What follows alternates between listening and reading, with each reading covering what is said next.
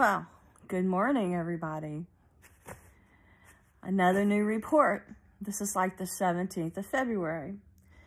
And of course, I was attacked all night. They're slowly trying to murder me, and they send people here. And they were telling me all night long, they were like showing me pictures from outside and telling me on my computer they were there, like right where the trees are, down by the road, and was threatening murder.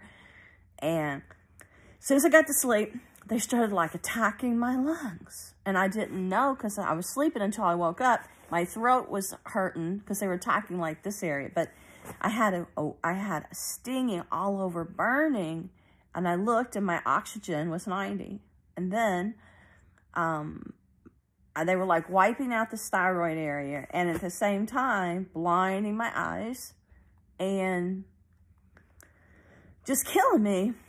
And you know why I'm smiling? Oh my God. It's crazy because they said they wanted to try to bring us something out, you know, that I had this power. And I got messages that said Stephen King, John Saul, only if it's true. And they would send me all these messages on Pinterest saying, you got telekinesis, use your power. And they said that movie Frozen was based on this power. Well, I didn't believe it. So when they were dropping my oxygen to 90,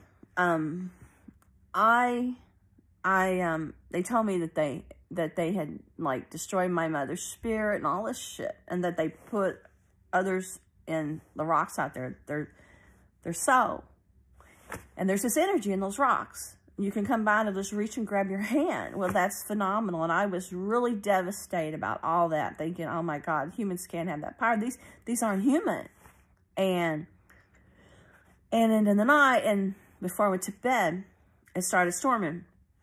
And I just said a prayer. And as soon as I prayed to God, everything I said and did, I was connected to Him. Thunder, lightning, the wind. And it was the greatest phenomenal love that I've ever known. And God is so in love with me, and I'm so in love with Him, that He would respond instantly to everything I said, with the wind, with thunder, with lightning. And it was phenomenal to be so loved. It was just phenomenal. And, you know, anytime the governor or somebody knows you got a power, that you could do anything through the greatest power, no. Of course, they're going to try to kill you. But they shouldn't have been experimenting around trying to put things in my brain. But I showed you the entities that are on this land. They're all over this land. And this is a work of the devil. It's the Antichrist that's trying to do this.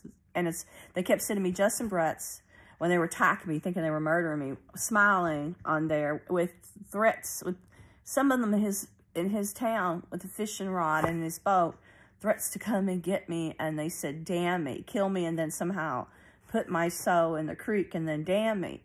Well, I watched them try to do that with my dad. And then they would send me John Saul threats. And then they would send me the song like, what was it? It was something about, it's a song, but in the song, it's come back to them. I never dated him. I never was close to John Saul. He lives in another state. What they meant was they broke the hold on my brain to control my mind. And they controlled it for years. They broke it in so many ways, and they're freaked out because they said I had a power that they were using while they were connecting to me. And it's an energy too. And plus they feed off your energy. That's why they want all these babies and stuff. When the world is, well, they're killing off older people, but they want the babies. They want the energy, the life force. But you know, I'm blinder. They make me blinder. And my lungs hurt. And I've been awake for about 10 minutes. When I first woke up, I had this cough. And it's getting worse because they're wiping out the throat area and they're attacking the lungs. And that's why the oxygen's dropping.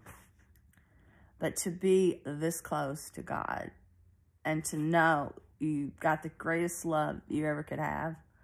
And He is so in love with me that He's just like so sensitive to that He can make the weather just respond to my thoughts. Every question I asked Him, finally I said, God, is Jesus up in heaven with you now? Did he go back up to you? 3 different times, lightning. Every time I ask the question. So Jesus is at home with his God and happy in heaven. And heaven is a great place. It is awesome. It's awesome. It's like I can feel so close to him. Like he's just this close. But yet, his thunder and stuff, he sounds far away. But it's great. If I could have acknowledged this gift when I was small. I noticed when I traveled, he'd always show me where things were, tell me where things were without a map.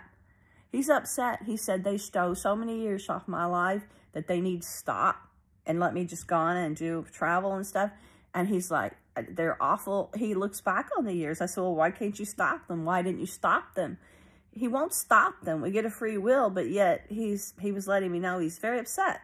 They're monsters. They're crazy. They should never be trying to do this to me. I don't do anything to any of them. But evil and the devil has an obsession with anything that's a power or light. And no matter what I do, where I go, even being a slave for years, it's not satisfied. It wants to devour me and take away all the light I have in me. But God's all powerful. And one day with God, this close, is better than a lifetime with one of them without God.